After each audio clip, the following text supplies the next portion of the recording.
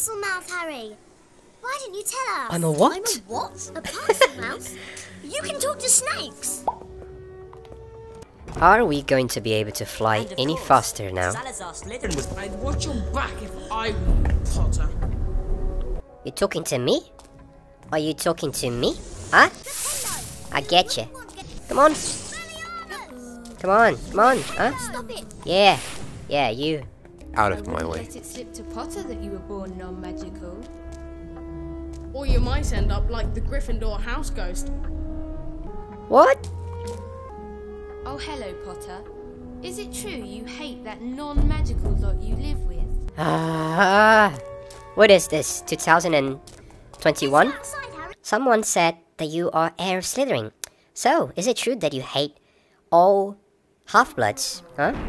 Come on, do you have anything to say? No? You all quiet? Okay.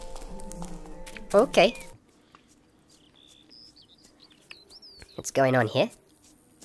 Hello there, Hermione. What's the matter? Malfoy showed up while you were practicing in the Quidditch stadium. Called her a filthy mudblood. A what? A mudblood?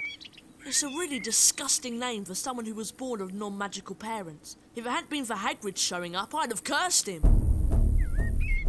He's not worth the trouble, Ron. Anyway, I'm tired and I'm off to bed. Let's go. Harry Potter and the I am off to bed stuff.